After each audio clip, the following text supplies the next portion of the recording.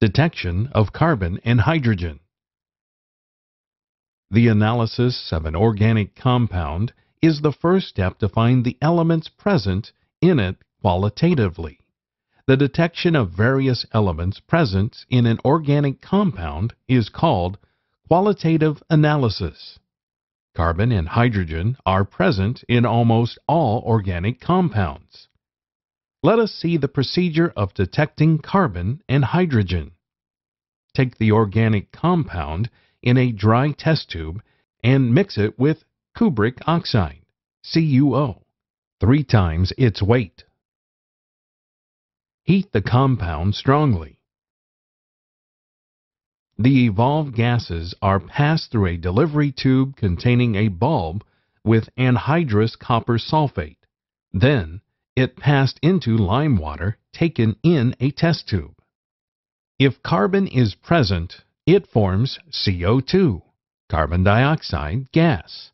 The carbon dioxide gas turns lime water milky.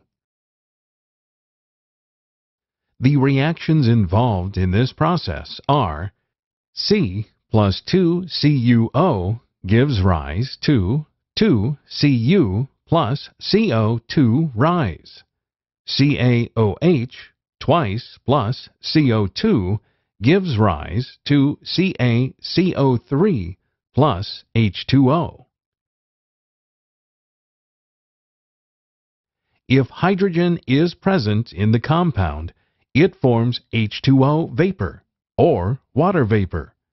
Water vapor, when passed over white anhydrous CuSO4, it turns blue by forming CuSO4, 5H2O.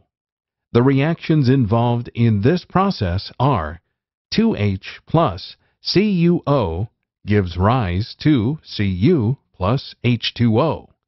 CuSO4 plus 5H2O gives rise to CuSO4 5H2O.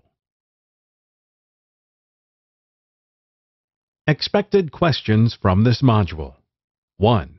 What is qualitative analysis? And explain the procedure of detecting carbon and hydrogen in an organic compound. 2. Write the equations involved in detecting carbon and hydrogen in an organic compound. 3. Explain the principle involved in detecting carbon and hydrogen in an organic compound.